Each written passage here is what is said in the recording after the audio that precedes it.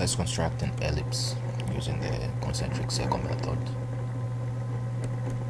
So the first step is to draw two lines that represent the major axis and the minor axis.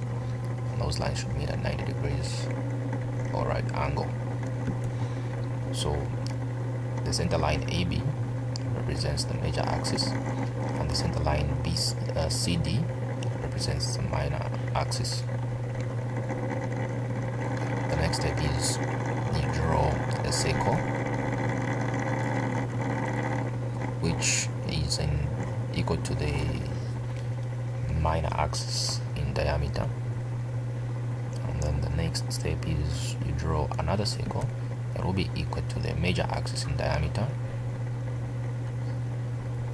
and then you divide those circles using a number of equal parts. You can divide them in 8 equal parts, 12 equal parts, 16 equal parts, or 24 equal parts, depending on which one you're comfortable with. And then number those divisions both on the inner circle and the outside circle.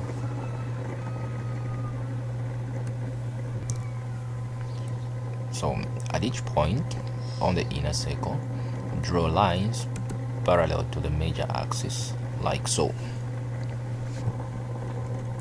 Again, at each point on the bigger circle, draw lines that are parallel to the minor axis to meet the horizontal axis, like so, or to meet those lines in the horizontal direction in this manner.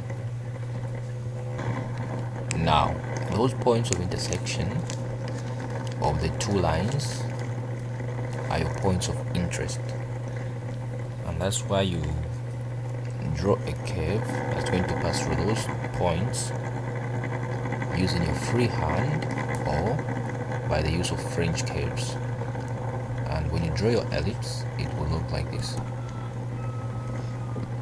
Thank you for watching, and don't forget to subscribe.